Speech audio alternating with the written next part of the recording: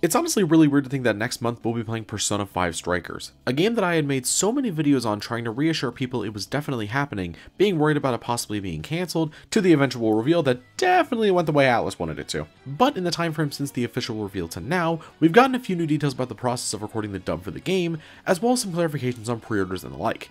So, in this video, I'd like to talk about not just the dub process, but clear up some stuff about the pre-order bonuses that we talked about last time.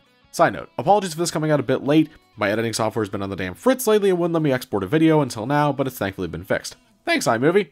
Alrighty, let's talk about the dub process, though this one's going to be fairly short. In a video from Cassandra Lee Morris, the English VA for Morgana with On's English VA Erica Harlocker, the two had talked about the game's dubbing. Side note, be sure to check out her channel down below for some good content, but also some more videos with her and other P5 actors and actresses, like Xanthe Huynh, Erica Lindbeck, and...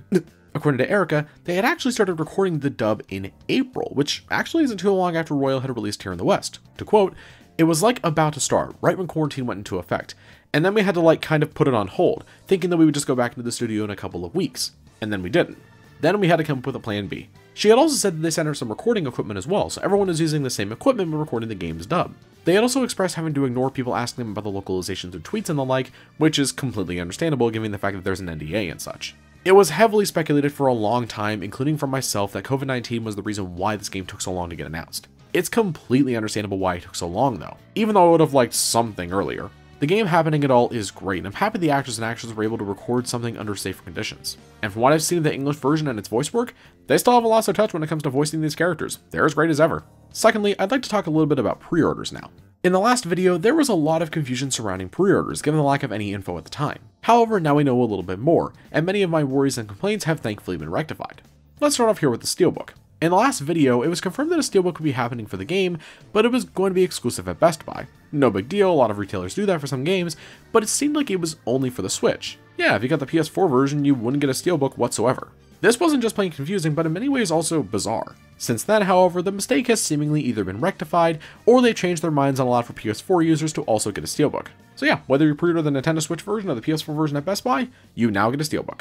The other pre-order confusion came down to a Digital Deluxe Edition. It seemed like, going off the info we had, this version was exclusive to the Steam version.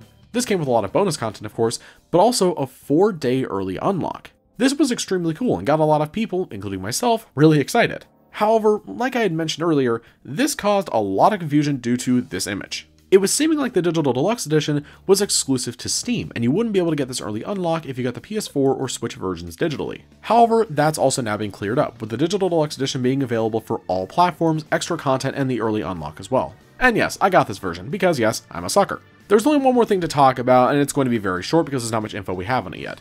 But Atlus did another oopsie. Yeah, at the time of recording this video, Atlus has unlisted another trailer on their YouTube channel for Strikers. It's a 30-second promo with a new remix of Rivers in the Desert in the background. I haven't seen it personally, so keep an eye out for it whenever it goes live on Atlus West's YouTube channel. So, with that said, we're done here. My question for today is, what version of Strikers are you planning on getting? Platform, edition, digital or physical? Let me know down below. Thank you all very much for watching, have a great day, stay safe, signing off. Peace out everyone.